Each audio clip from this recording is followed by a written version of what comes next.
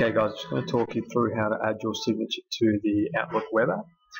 So the first thing you want to do is just have your file ready and head up to the cog, go down to options, then go to settings on the left hand side, and that's where you add your signature. So just head into that little text box, open up the file, you'll right click on there, and we just want to go open with Internet Explorer because it does the correct formatting.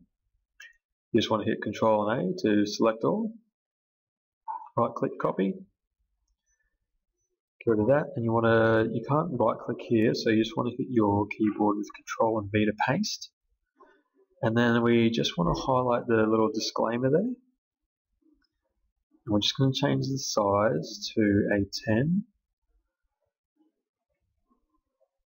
and also change the color there to grey.